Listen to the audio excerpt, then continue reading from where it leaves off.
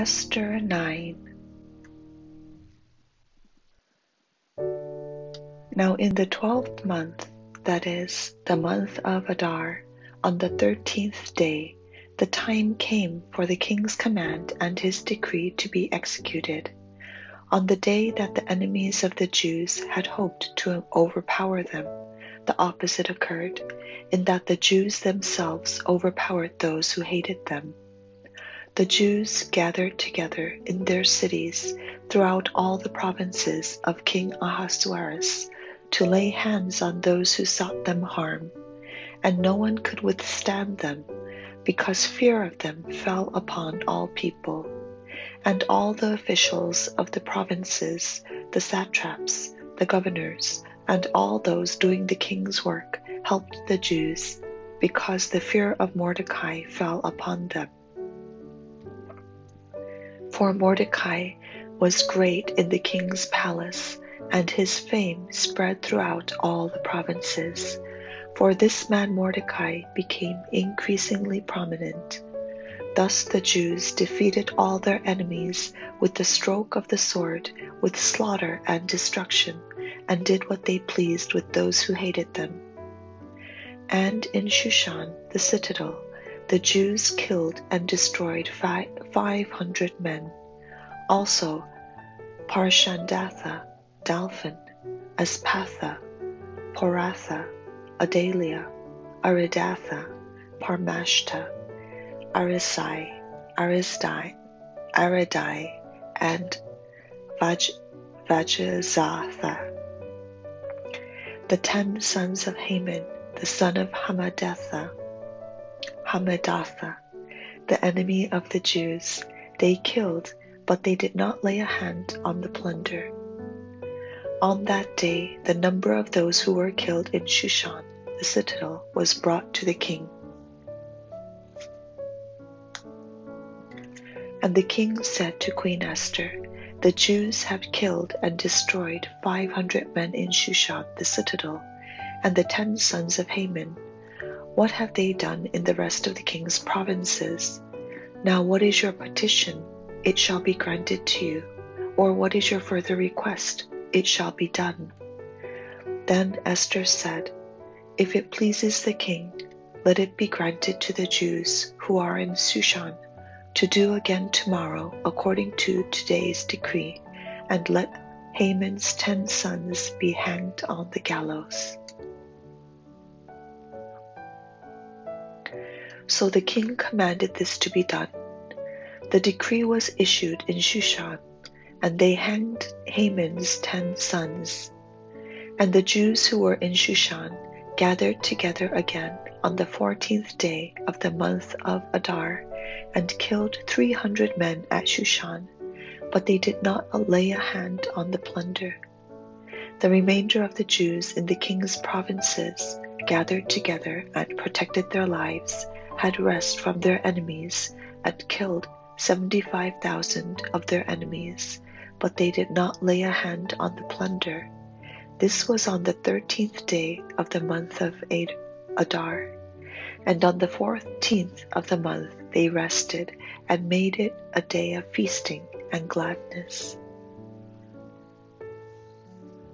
But the Jews who were at Shushan assembled together on the 13th day, as well as on the 14th, and on the 15th of the month they rested, and made it a day of feasting and gladness. Therefore the Jews of the villages who dwelt in the unwalled towns celebrated the 14th day of the month of Adar with gladness and feasting as a holiday, and for sending presents to one another. And Mordecai wrote these things and sent letters to all the Jews, near and far, who were in all the provinces of King Ahasuerus, to establish among them that they should celebrate yearly the 14th and 15th days of the month of Adar, as the days on which the Jews had rest from their enemies, as the month which was turned from sorrow to joy for them, and from mourning to a holiday, that they should make them days of feasting and joy, of sending presents to one another and gifts to the poor, So the Jews accepted the custom which they had begun, as Mordecai had written to them. Because Haman, the son of Hammedatha the Agagite, the enemy of all the Jews, had plotted against the Jews to annihilate them, and had cast pur, that is, the lot, to consume them and destroy them. But when Esther came before the king, he commanded by letter that this wicked plot which Haman had devised against the Jews should return on his own head, and that he and his sons should be hanged on the gallows. So they called these days Purim, after the name Pur.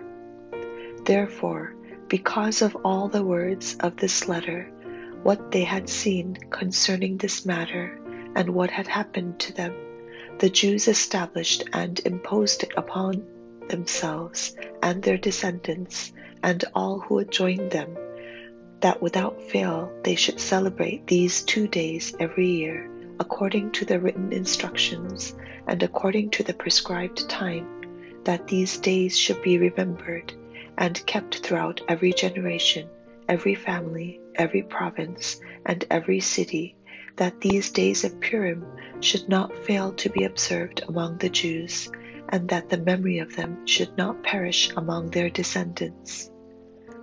Then Queen Esther, the daughter of Abihail, with Mordecai the Jew, wrote with full authority to confirm this second letter about Purim. And Mordecai sent letters to all the Jews, to the 127 provinces of the kingdom of Ahasuerus, with words of peace and truth, to confirm these days of Purim at their appointed time, as Mordecai the Jew and Queen Esther had prescribed for them, and as they had decreed for themselves and their descendants concerning matters of their fasting and lamenting. So the decree of Esther confirmed these matters of Purim, and it was written in the book.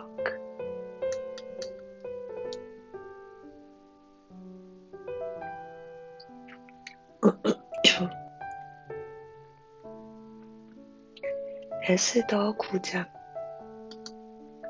아달월 곧 12째 달 13일은 왕의 어명을 시행하게 된 날이라.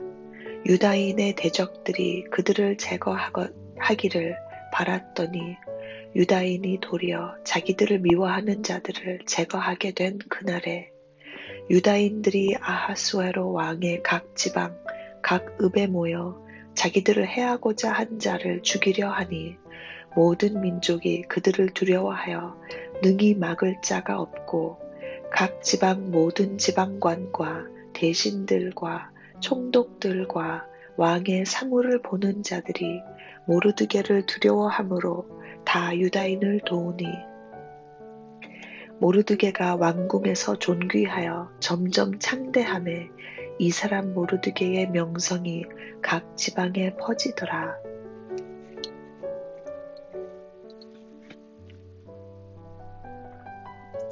유다인이 칼로 그 모든 대적들을 쳐서 도륙하고 진멸하고 자기를 미워하는 자에게 마음대로 행하고 유다인이 또 도성 수산에서 500명을 죽이고 진멸하고 또 바산 다다와 달본과 아스바다와 보라다와 아달리아와 아리다다와 바마스다와 아리세와 아리데와 외사다 곧 함무다다의 손자여 유다인의 대적 하만의 10 아들을 죽였으나 그들의 재산에는 손을 대지 아니하였더라.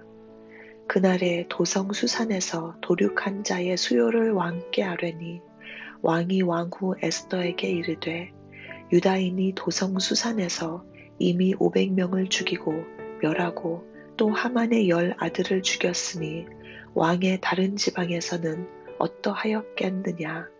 이제 그대의 소청이 무엇이냐. 곧 허락하겠노라. 그대의 요구가 무엇이냐. 또한 시행하겠노라 하니 에스더가 이르되 왕이 만일 좋게 여기시면 수산에 사는 유다인들이 내일도 오늘 조서대로 행하게 하시고 하만의 10 아들의 시체를 나무에 매달게 하소서 하니 왕이 그대로 행하기를 허락하시고 조서를 수산에 내리니 하만의 10 아들의 시체가 매달리니라. 아달월 14일에도 수산에 있는 유다인이 모여 또 300명을 수산에서 도륙하되 그들의 제산에는 손을 대지 아니하였고 왕의 각 지방에 있는 다른 유다인들이 모여 스스로 생명을 보호하여 대적들에게서 벗어나며 자기들을 미워하는 자 75,000명을 도륙하되 그들의 제산에는 손을 대지 아니하였더라. 아달월 13일에 그 일을 행하였고 14일에 쉬며 그날에 잔치를 베풀어 즐겼고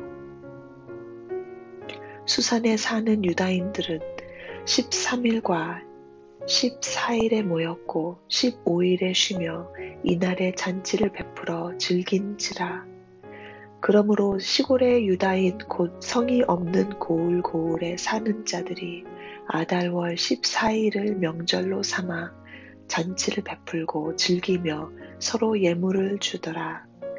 모르드게가 이 일을 기록하고 아하수에로 왕의 각 지방에 있는 모든 유다인에게 원근을 막론하고 글을 보내어 이르기를 한 규례를 세워 해마다 아달월 14일과 15일을 지키라.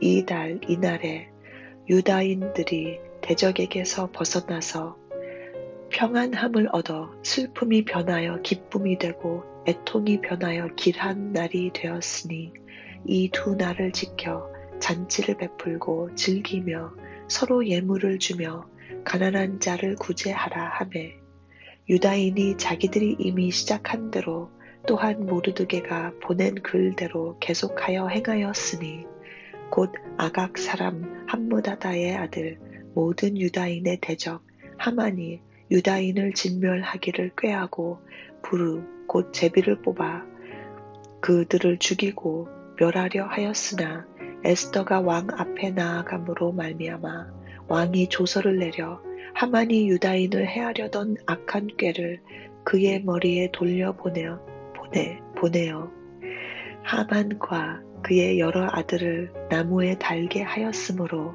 무리가 부르의 이름을 따라 이 2날을 부림이라 하고 유다인이 이 글의 모든 말과 이 일에 보고 당한 것으로 말미암아 뜻을 정하고 자기들과 자손과 자기들과 화합한 자들이 해마다 그 기록하고 정해놓은 때 이 2날을 이어서 지켜 패하지 아니하기로 작정하고 각 지방, 각 읍, 각 집에서 대대로 이 2날을 기념하여 지키되 이 부림일을 유다인 중에서 패하지 않게 하고 그들의 후손들이 계속해서 기념하게 하였더라.